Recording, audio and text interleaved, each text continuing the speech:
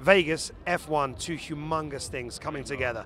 It's just going to be crazy, right? Absolutely. I think this is the smartest thing they did. Yeah. F1 keeps getting bigger and bigger in the States, and I love it.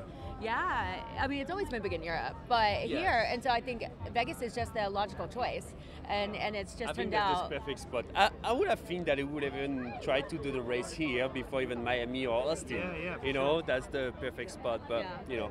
It seems like they just suit each other, right? Yeah, absolutely. And to shut down the strip to do this, it's like, come on, this is badass. And how's the show going?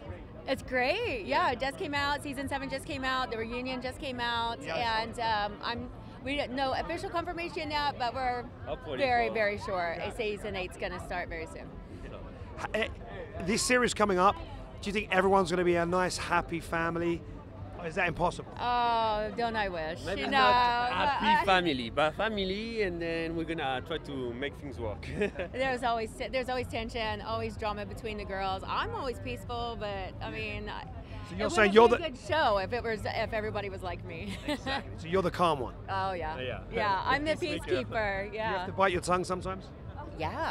Yeah, and sometimes people are like, I'm like stutter over my words. I'm like, because I'm thinking about what I say before I say it. That's the like adult thing to do. Like, you gotta take note. What about when the cameras go off? Do you ever say, hey, that was out of order? Oh yeah. I mean, I don't yell and I don't get in the dirt with anybody. But yeah, I'm like, guys, this isn't cool. It's making yourself look bad. But I'm sure also they know it. They know that they did or said something like that wasn't right, you know. But you know. Guys, I'll see you upstairs. Enjoy the party. Sounds good. Thank you.